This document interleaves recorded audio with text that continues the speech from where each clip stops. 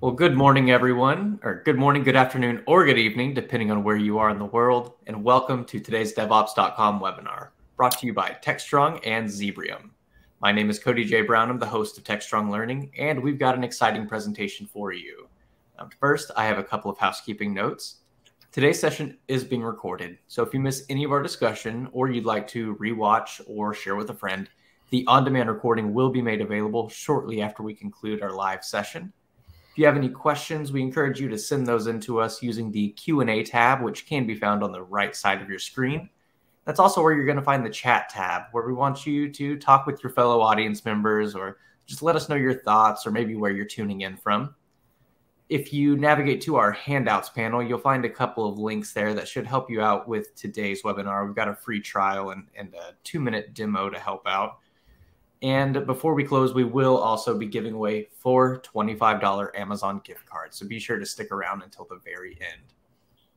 So our topic is automating the observer, lessons from 1,000 plus incidents. And I'm joined by Larry Lancaster, founder and CTO at Zebrium, and Gavin Cohen, VP of Product at Zebrium. Larry, Gavin, thank you both so much for being here with me. Larry, you want to go ahead and get us kicked off? Yeah, thanks, Cody.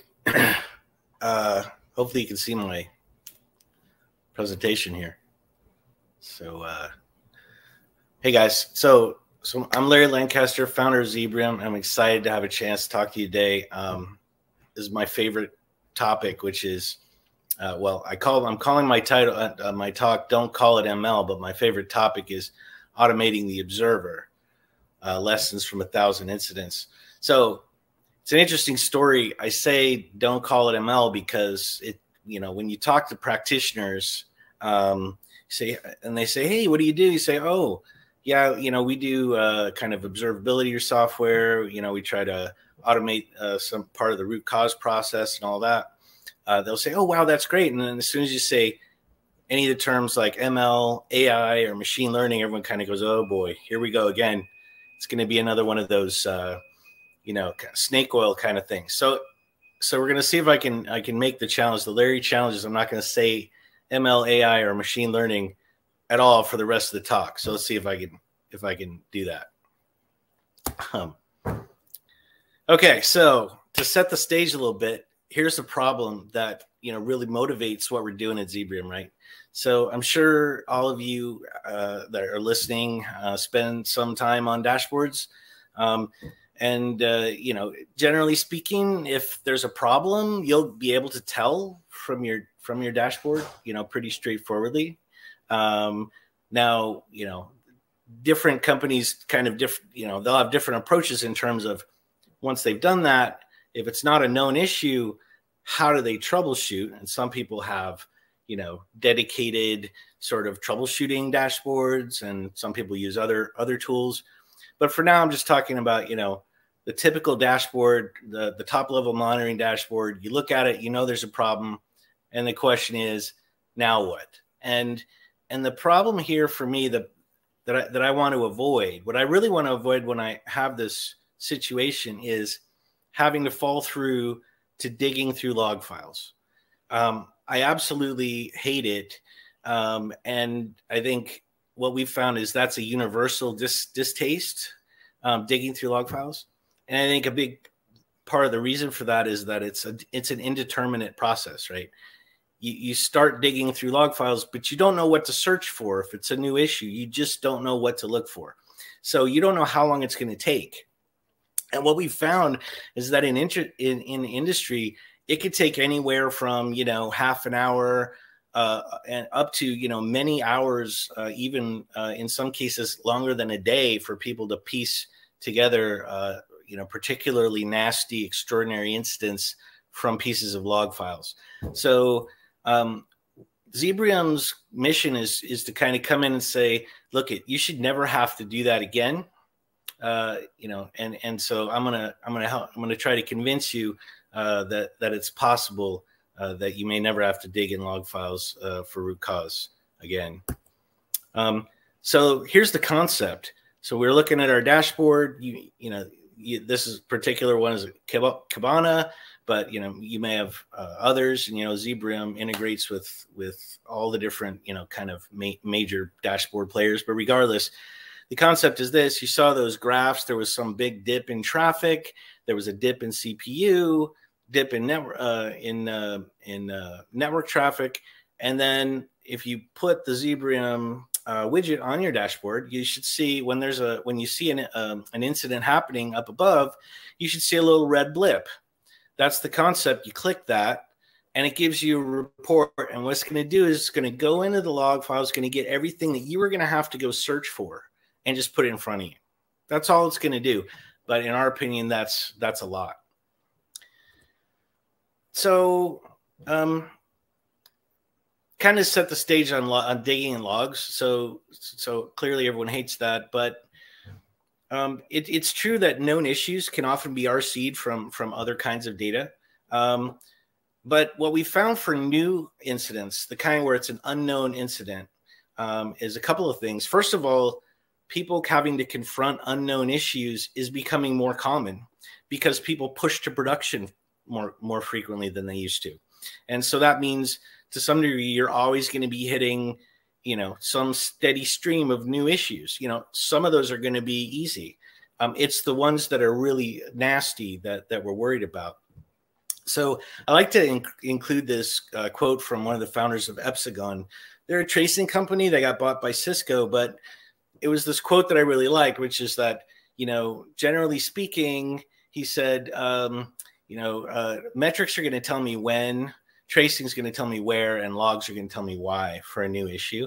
And I tend to agree with that. I think, logs are unfortunately going to be the best place to look to root cause a new issue. And so generically speaking, and so that's why we started with logs. So let's talk a little bit more about the scale of the problem.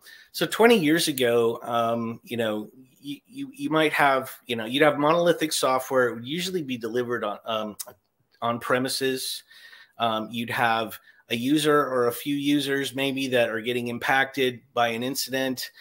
Maybe you have 10 log files. Usually it's more like 1 or 2 to look through from a support ticket.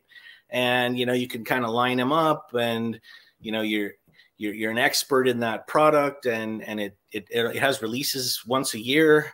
So, most of the issues are fairly well known after a while. And so hunt and search tends to work. Today, it's a completely different beast.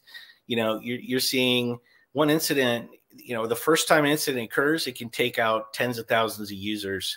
In addition to that, typically you're going to have, dozens of services, each emitting their own log streams, each instance of which is emitting. So like, if I've got a 10 node cluster, I might have, containers serving the same service on every one of those for every service. And then in addition to that, if I go into the host, there's going to be stuff going into var log, whatever, that isn't getting logged into containers. So you've got just tons of log streams to kind of sift through and try to localize, okay, where do I need to look for root cause? Unfortunately, we're still doing the sort of hunt and search thing. And so that's what I'm going to try to convince you we don't have to do forever. So now let's talk a little bit about what's good about logs, though, because, it's easy to get lost in the negative. One thing that's great about logs to me is that typically they're uniquely encoded for human troubleshooting. That was their origin. And today, I think in general, they still are. Oftentimes there will be just kind of, human readable sentences. You could practically, read it like you would read a story or a novel or something, right? As you read your way through a log file. They have unlimited dimensionality. A developer can emit as many kinds of events as he wants. He can put, as many parameters in it as he wants, and you may, in some ways that's a bad thing, but in many ways it's a good thing for debugging. If you have that in front of you, the possibilities for getting information through are endless. So given that, it seemed appropriate to kind of look at the problem of trying to automate that root cause flow from logs by starting and thinking about how do people do it, right? If it was built for people in the first place, maybe that's where we should start. And so So that has been our approach. And so I'm going to kind of walk you through that, kind of what we found people do when they're doing debugging, or I should say troubleshooting through logs, not debugging, troubleshooting in production. And then we're going to kind of walk through that and then explain how we've kind of automated those steps, right? So the first step obviously is detecting that you have a problem. There could be stuff in the logs and errors and stack traces, or there could be tickets. If it's, depending if it's a IT environment, there will be service tickets, whatever. I'm not going to dwell too much here. The point is somehow you're going to know that there's a problem. You may have metric alerting set up, for example. But really what's interesting to us is what happens once you know that there's a problem and you know that you don't know what it is. So what we found about humans root causing in log files is that there's a couple things that they're going to notice. And I'm going to start with this, and it's the most interesting, which is they're going to have a sense of what's unusual.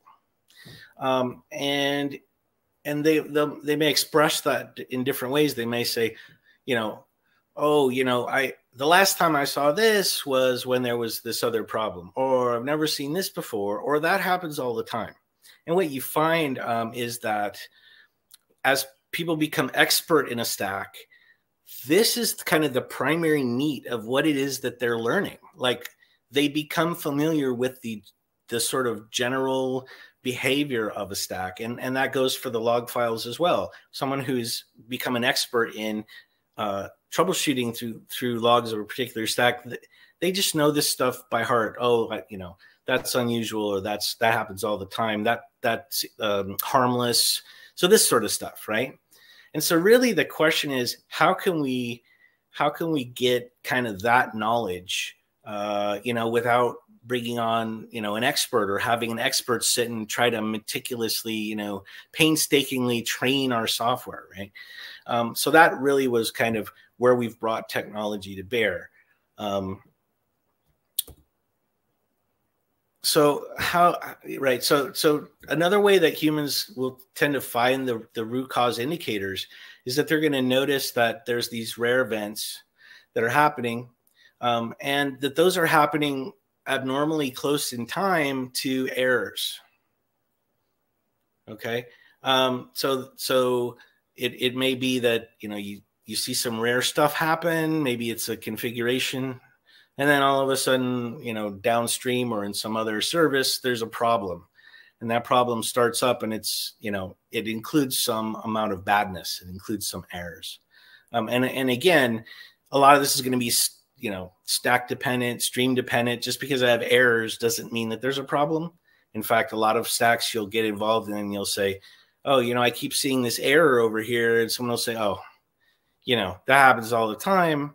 But in any case, what you will tend to see during an incident we've found is you'll have some unusual activity in the logs, and it'll be in some proximity to errors. And if it isn't, then, from our perspective, we're going to need some signal that there is a problem. So you would actually, there's integrations you can do to say, oh yeah, I know at this time, there was a problem. So in the case that there's logs that aren't expressing errors, that's one way you have to deal with it, because you need some way to say, here's where I want to start looking, right? So let me put a little more color on this rareness, and I want to talk a little bit about kind of, I think, why ML has got a bad rap, especially in kind of log anomaly detection. So typically what you'll see in sort of log AD products will be, and there are different approaches. I don't want to paint with too broad of a brush, but in terms of figuring out what events are rare, the approaches you see are generally sort of accomplished using some variation of LCS, which is an algorithm called longest common substring. And what it'll do is it'll look for these kind of, constant parts of messages and notice that there's a bunch of those. So if you look in a log file and you see this, like what I have here on screen, you'll notice that, in each of these lines, I have the phrase widgets processed, period. And so LCS would say, oh, you know, there's like 200 of these and they all have this substring. And so I'm going to say, you know, that those are, you know, that those are kind of a feature of an event type. And it'll try to bucket things by these substrings that are in them. And it's actually it was a great step forward when it was, you know, first applied to logs. One of the challenges is that it doesn't do very good at all for events you haven't seen many times. So it'll do a great job structuring all these, you know, understanding the structure of all these event types that are happening all day long and nobody cares. But what's really important is that you have a sense of, you know, when there's a rare event, how rare is it? And not just globally, but, you know, on this container or on this host, you know, how long has it been since it happened? And to do that, you need some sense of what type of event it is. And unfortunately, most of that just falls into the other bucket. So you end up with these really long training times trying to, you know, get a sense of what is the event catalog for this stack. And it's unworkable, right? You need something where the first time something happens or the fifth time something happens or the second time, you know that it's rare and you can act accordingly. So, you know, one of the big kind of challenges with determining rareness is this dealing with events that you don't see very often. And that, I'd say that's 95% of what, you know, sort of the hard problems that we've had to solve. We kind of focused on solving from the beginning. What you'll notice here is in this example, there's like these 4 that keep happening and they're well structured, but then in the middle, you've got this thing that happens once and it's like, uh-oh. And so we don't want that going into the other bucket, right? And then finally, now that you've got these sort of rare things and bad things, you're going to construct a narrative. So you're going to gather those events together. And usually people just use like Notepad or VI, and they'll put all these logs they found into a file, and then they make a report out of it then by saying, okay, this happened, then this happened, and these are generally, you know, kind of related, and so on and so forth. And they'll try to piece together the narrative. So we kind of felt like, okay, what we need to do is, you know, find the bad stuff, find the rare stuff, construct a report with all of the pieces that seem to be related to each other. And I'm about to talk about related, and then put it in front of the operator so that you don't have to go do it. So when we talk a little bit about related, that's interesting because what'll happen is in any stack, you'll have rare stuff happening all the time, just by chance. It's happening all the time. And I think this has been kind of another stumbling block in other attempts to bring ML value to market is you end up with lots of anomalies.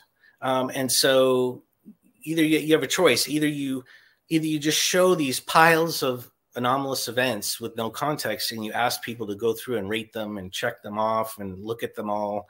And people really just, they do not have the patience for that. They'd rather just go dig through logs themselves. The alternative is you don't show a lot of anomalies and you risk not showing something important. So what we thought was important was to do what people do, which is, you know, if I see a rare event and it's, you know, 5 minutes, say, before there's a problem, and I'm causing that problem, I'm probably going to be really interested in that event, right? If it was 2 days ago or 6 hours after, I'm going to be less interested. If it was 2 days ago, yes, there's situations where you're not going to see anything happen for 2 days, but that'll be further down my list of things to look at. So, you know, looking at the temporal locality, the notion is this: can we look at the activity on these different streams of logs? So let's say that there's nothing broken. So you install Zebrium, we're looking, and we see anomalies happening every so often, just like they will by chance. And we get a sense of, you know, every time there's an anomaly on stream A, how often till there's an error or an anomaly on stream B, and vice versa. And I do that for every pair of generators. And I kind of develop this, I estimate the parameters of this distribution of kind of inter-anomaly time. And what'll happen is when something breaks, what we find is that distribution changes very quickly. You'll have clusters in time of anomalies that are happening closer in time on different streams than they normally would. And so what's interesting about that is, you know, for one given stack, what's close in time may not be close in time for another. You know, if some systems log so quickly and are logging so much that, you know, a microsecond is, you know, is close in time, whereas in others, maybe 5 minutes is close in time. You know, it's not logging much, not doing much most of the time. So you kind of have to estimate those distributions just by watching the system work.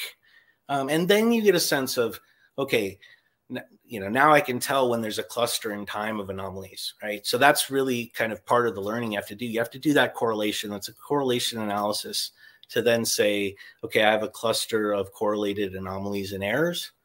I'm going to create a report out of it and put it in front of the operator, right? So as kind of the simplest possible example that actually happened in the real world, I put together a brain dead one, so you kind of get the idea of this concept of clustering errors and anomalies. Okay, so like if you look here, so this is running the Atlassian stack on-prem. There in the Jira log, there's, you know, this gets logged by the Postgres driver. It's basically, you know, saying, hey, you know, there was some, you know, fatal error, and it actually tells you in this case that it was, you know, due to an administrator command. It's not telling you what command. It's not telling you if the, you know, administrator tried to do something, you know, that wouldn't have shut down the database, but then there was an error that did shut it down. So in any case, you know, at least this is like actually probably the best possible error you could get, because it does kind of give you the root cause. But now I'm going to show you what happens when you don't get the root cause from the error that you're interested in. If we merge all the lines from that stack and then we kind of scroll up 191 lines in between, you know, just before that error, there was an entry in syslog that says that the administrator stopped Postgres RDBMS. And in fact, syslog here isn't logging with severities at all. It's not an error. It's just a rare thing. So in this case, what you can see very clearly is that you have an error and then you have related anomalies happening around it in time. And oftentimes you can put together a stunning narrative of, you know, dozens of events that can span hours that really tell a story about what happened. The stuff that we've seen in the real world here it's just fascinating. But then you might be asking, well, okay, that's great. That's a great anecdote, but how often does that kind of an approach actually give you the root cause in the real world? So here, instead of me blathering about it, I'm going to share a third-party 2-month study that Cisco did before they became our largest customer. So what they did was they were really interested in this concept. So what they did was they got their senior escalation engineers together. They put together 192 incidents across 4 product lines that had taken hours to troubleshoot, but also where they knew that the root cause indicators were in the log file. Okay, and they said, okay, here's what we do. We're going to run these data sets through Zebrium, and then we're going to see what Zebrium would have done with them in real time. And so what happened was,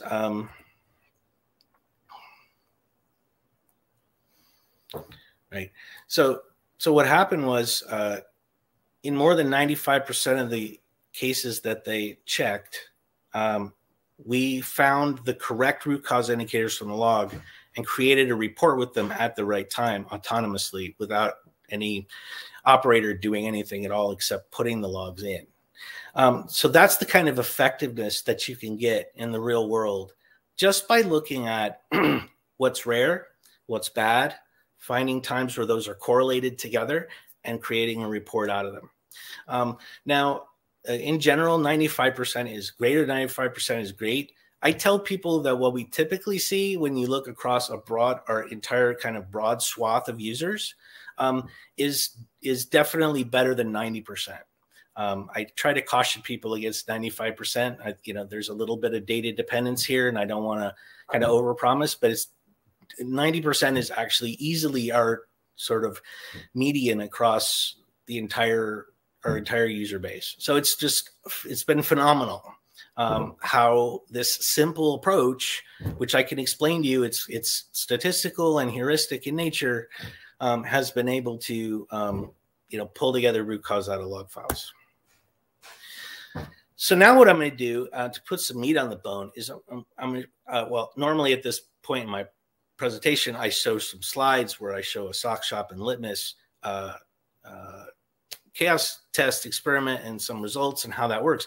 But with us today, we have Gavin Cohen from Zebrium as well, who's going to actually walk through that demo live for us. Hey, Gavin, you there?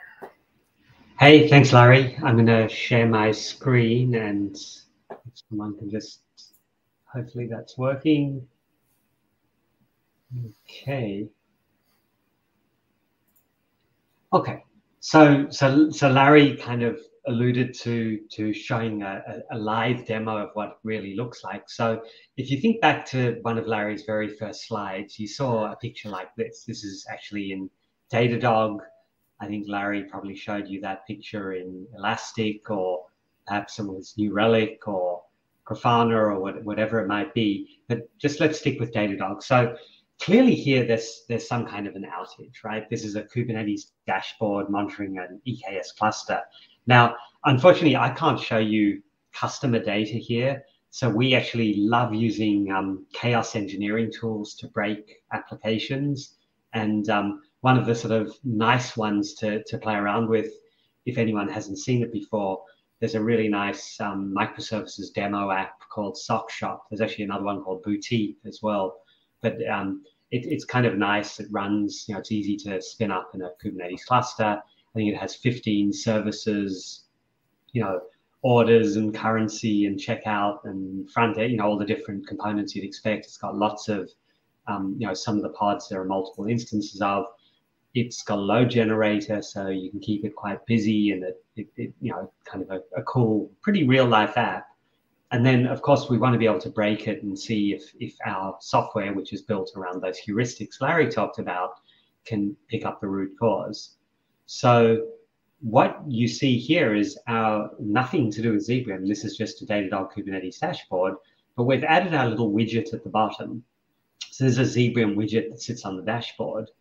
And what you'll see is really beautifully lined up with, if you look at that reticle just where my cursor is now, lined up with just before everything went south in all those metrics charts, we see that Zebrium has a detection. And our version of the detection is and I'll use the word Larry said not to, our machine learning has picked up this set of patterns in the logs that follow those heuristics that Larry was talking about. So we picked it up at this point, and now I click on it, and what you see here are kind of something interesting. But before I say anything more, I'm wondering if any of you can figure out what the root cause is. And it's kind of staring you in the face in bright yellow: pod network corruption. Okay, so I said this is an online shopping app.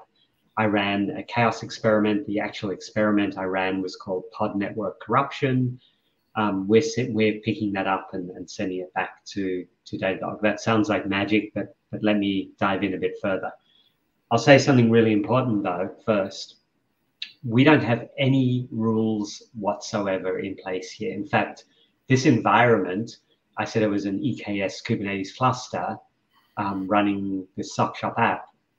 It was running for about 2 hours prior to me breaking it. So the entire process was new Kubernetes cluster, install Sock Shop, install the Zebrium log collector, FluentD in this case, to send logs to Zebrium. Let it sit there for about 2 hours, just generating, log traffic with the load generator running. So it had 2 hours of unsupervised learning, and then I ran the chaos experiment. So let's look at the report now. So now we're moving away from Datadog into Zebrium. And what you see is really the core of what our system does is out of the million or more log lines that flew by in those few minutes that the experiment was running, we picked out 46 events. You see it here where my mouse is, 46 events. And what's more, they come from a bunch of different log generators or log streams or services. So you can see events, chaos runner, messages, pod network, orders, etc. So there's 7 or 8 of those. We picked out 46 events out of the million, so kind of the needle in the haystack. We do 2 forms of summarization that aren't the log lines. These are the 46 log lines, and I'll make the font bigger for you in a moment when we look at the log lines. But on the left-hand side, in fact, let me make it a little bit bigger for everyone to see. So the first form of summarization we do is we use GPT-3 to try and give us sort of an NLP summary. And it comes up with a pretty interesting sentence in this case. The Chaos Monkey was trying to create an order. Remember, it's an online shopping app. That's not a perfect description of the problem and root cause, but it certainly gives you a sense of, online shopping app and a chaos tool. What's more interesting is our software not just picks out those 46 log lines, it tries to pick out words that are kind of associated with those rareness and badness indicators that it thinks might explain the problem. Of course, it doesn't really understand what's going on, but it's pretty uncanny how accurate that is. I mean, we picked up pod network corruption, experiment, exception. This one I'll come back to in a moment. TXQ lens is really cool. But now, and sorry, it's scrolling so much, but I'm just trying to make the font bigger. So on the right-hand side are the 46 events. And if I kind of go through what they look like, it's really this beautiful story, this dialogue of exactly what happened.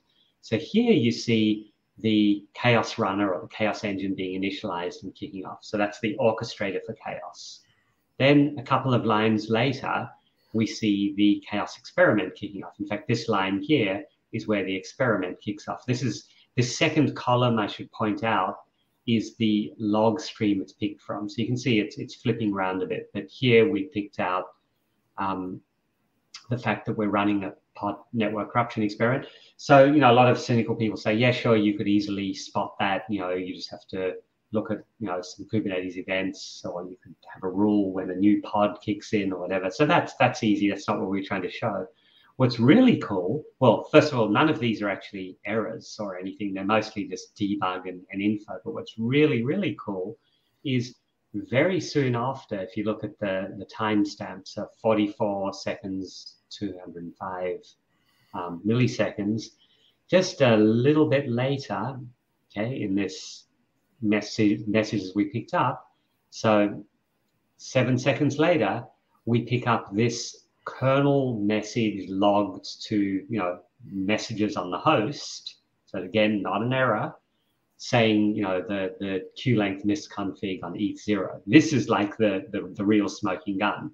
I mean, the fact that we ran a chaos experiment is the real root cause, but what did it do? It screwed with ETH0 network settings, and the kernel even picked it up.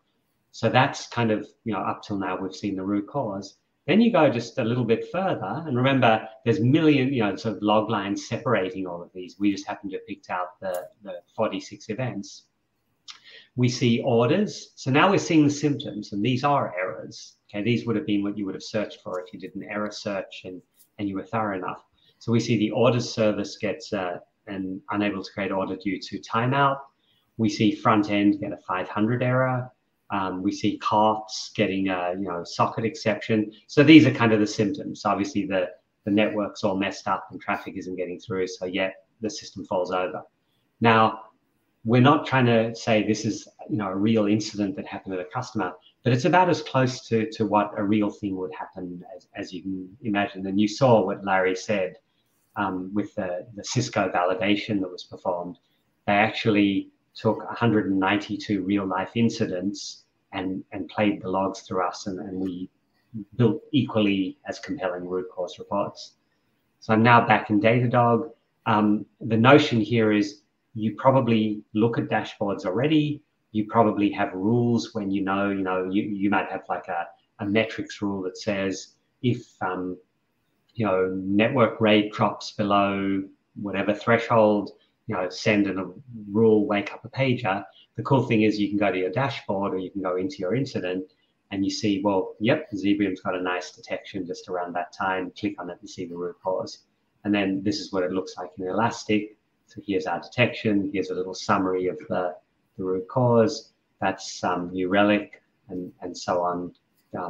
We have a Grafana plugin. This is just what the plugin looks like. There's our detection and a bunch of others, Dynatrace, Science Logic, and a few others as well as the incident management tools.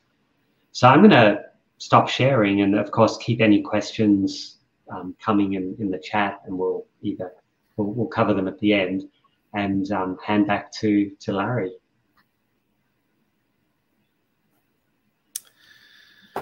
Thanks. So I'm just going to wrap up here with my presentation. Okay. Okay. So what have we learned from this exercise? As a company, we started with a hypothesis, built technology, took it out. We've had it tested now in the real world, battle tested. So as it turns out, and this is just something you can take away with you, the vast majority of log measurable incidents can be diagnosed from clusters of rare events near clusters of badness, be it errors or signals from other tools. Really, the hard part is telling what is rare and what isn't. And that's kind of where we've spent most of our time from a technical perspective. So listen, keep in touch. If you're interested, you should just come by, do a free trial. If you don't believe the 90% figure, try it yourself. You got a free trial. You can take it for a spin. The quickest way to become a Zebrium customer is to hook it up and break something, and then you'll be sold. Also, I have a link here. It's off our website to the Cisco validation. If you wanted to check out that report, I saw a question on that in the chat. And here you can see my LinkedIn and Twitter handle, as well as my email and Gavin's email. So that's it. Thanks. All right, so Larry and Gavin, we did get a couple of questions throughout today's program, so let's take them from the top. And yes, we did get a question about that Cisco report being available to read. It is also available in the handouts tab, so if you just want to click over there, you'll see it there. Oh, cool. So from the top, how is your solution different from log anomaly detection in Elastic Stack and others? I kind of touched on this during the talk, but I think there's a different focus. So for Zebrium, the focus is on let's create a report, let's keep it as sparse as possible, so high information content, high information density in that report, and let's not have you kind of look at lists of anomalies and try to gauge them independently, and so with that different focus, you get a different set of results. Here's an example where I think, some other approaches might be awesome. Like if what I want to do is I want to find stuff that happens frequently that I'm going to then, parse out and make spreadsheets out of, right? Because someone's logging something with a bunch of numbers in it that I want to go, do analytics with or something like that. You can totally imagine, typical structuring approaches would be really awesome. But that's not what we're trying to do. So, yeah. So can you give some examples of customers that are currently using Zebrium? Yeah. So I mentioned Cisco, right? So they're onboarding, I don't know how many products right now. I think it's over 4, somewhere between 4 and 8, and then they're going to keep onboarding more products there.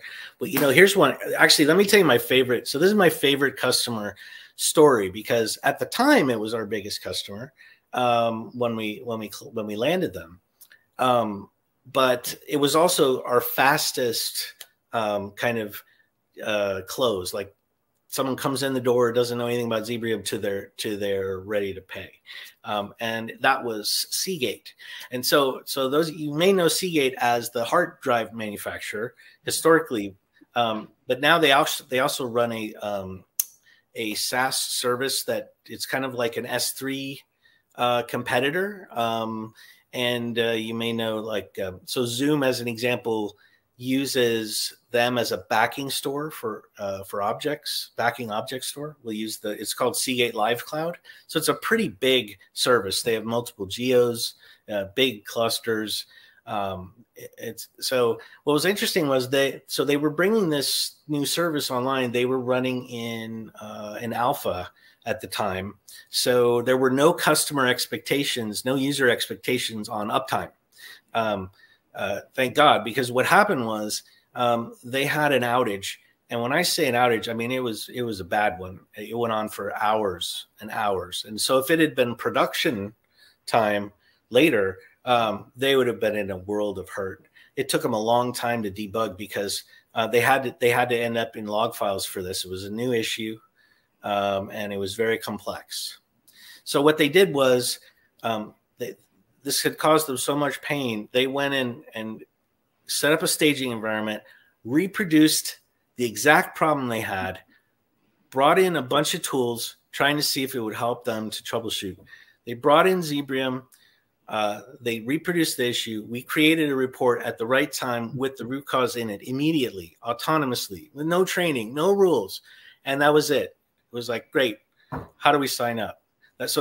They're our second biggest customer right now. And then there's a ton of enterprises right now making their way through POCs. And then there's also, a bunch of kind of smaller folks that just kind of come in. We don't have a sales department. It's just people find us, they use us, they love us, they buy us. Yeah. And I'm just going to tell you a little fun one as well. One of the observability vendors was, trialing us as part of the integration that we did. And it was really cool because the guy who was an SRE who ran their internal environment had hooked us up to one of their production systems. And we had a call scheduled for the following week, just kind of as a touch base review. And, I got on the call with him the following week and he just was really apologetic and said, look, I'm sorry, I haven't actually had a chance to look at Zebrium at all the last week. I've been dealing with all kinds of crap going on here. We had spun up a new environment and it was just failing the whole time. And it's just been a nightmare. And I said to him, hey, that was the environment you hooked Zebrium up to. Did you take a look? And he's like, well, no, I forgot. So we went in together and, he shared his screen and right there staring, us both in the face, like a minute after he brought up the web browser on the 3 or 4 days before when, the problem had occurred, there was this beautiful event. It was some subtle, Kubernetes resource problem that he hadn't found through every other monitoring and tool and hunting. And it was right there. So it was really cool. And it's because some of these logs are ephemeral and they're just really hard to see. And we picked it up beautifully. So the tech really, you probably hear our excitement. It really does work. So how do you deal with false positives? Yeah, that's a great question. So, and it's an interesting topic too, because for different people, one man's noise is another man's quiet, right? But I can give you a sense for that. So like if you hook up Zebrium, typically like the first day while we're still kind of estimating parameters and stuff, it'll be noisier than usual. After the first day or two, it kind of settles down. And what we typically see is for every report that someone would care about, there's 3 or 4 that they don't. I mean, as an example, maybe, it's a new cron job that somebody scheduled. And yeah, there's some error, it's trying to do something with cups or whatever, but nobody cares. It's not going to bring down any services. It's not the end of the world. Nobody wants to be paged on that. So what you don't do is bring in Zebrium and hook it up to a pager based on the auto-detected stuff, right? So what'll happen is, of course, you go through those when you see, when there's a problem, you go and you look. That's really the idea. And that's why our focus is laser we have a laser focus on root cause. So there's detection, and then there's root cause. And so when we talk about root cause, that's why we talk about it, because we want you to do your detection some other way, or else it's the middle of the day and you don't mind looking. That's fine. I mean, you can go look at the stuff we find. We do often find things that aren't found in other ways, but those aren't usually the catastrophic things. When there's something catastrophic, you're going to know it somehow, right? And that's the great thing about being on the dashboard.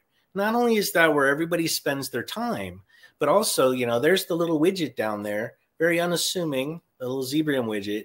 But right above, you should be able to tell if you have a problem, right? So there's no sort of false positive noise. Now, it's interesting when I say, because that gives a precision of about 20%, 30%, depending on the customer.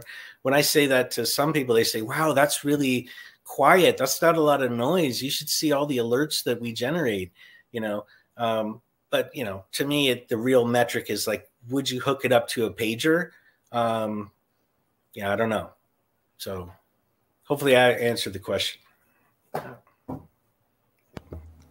So at this time, I'm seeing one more question. So let's see what we can do. So this participant lost connection and just wants to get a brief idea on how they can get started with Zebrium and later how they can be a part of it. Oh, yeah. So just go to our website. It should be on screen. We offer a 30-day free trial. It's really easy to start. If you're cloud native, like if you're running, Kubernetes or whatever, the log collectors are, it's a one chart deploy and you're off to the races. You can send us email. If you want to work with us and maybe we need to figure some things out together, or you want to just have some ideas for the tech or whatever, you can send us an email, or, once you sign up, you're part of our Slack community. So you can just go into the discussion area there, and kick it off. So whatever you're comfortable with. Yep. Great. Well, I'm not seeing any more questions, so I'm going to give the audience a couple more minutes to go ahead and send any in while I give away some gift cards. So we've got 4 winners of our $4 $25 Amazon gift card drawing. Our first winner is Joan Z. Our second winner is Nilson M. Our third winner is Jesus A. And our fourth and final winner is Daniel P. So to the 4 of you, congratulations. Keep an eye on your inbox to claim that gift card. But if you don't happen to see that email, please check your spam folder. And I'll also take this opportunity to remind everyone that this session was recorded. So following this webinar, you'll receive an email with a link to access this recording on demand. You can also find the recording living on the DevOps website at devops.com/webinars, and just be sure to look in the on-demand section. All right. So Larry, Gavin, I'm not seeing any more questions at this point. Any parting words? Yeah, there's hope. Hopefully there's going to be, more tools in the marketplace that try to automate the process of observing. So get on board and let us know what you think. Help us make this a reality. Thanks, guys. Well, Larry, Gavin, thank you both so much for joining us today. I'd like to thank Zebrium for sponsoring this webinar. And of course, I'd like to thank our audience for joining us. We really appreciate you spending time with us. We ask for one extra moment of your time to fill out a brief post-webinar survey that should pop up on your screen. But otherwise, we do hope to see you at an upcoming Techstrong Learning workshop or webinar. Everyone have a great rest of your day.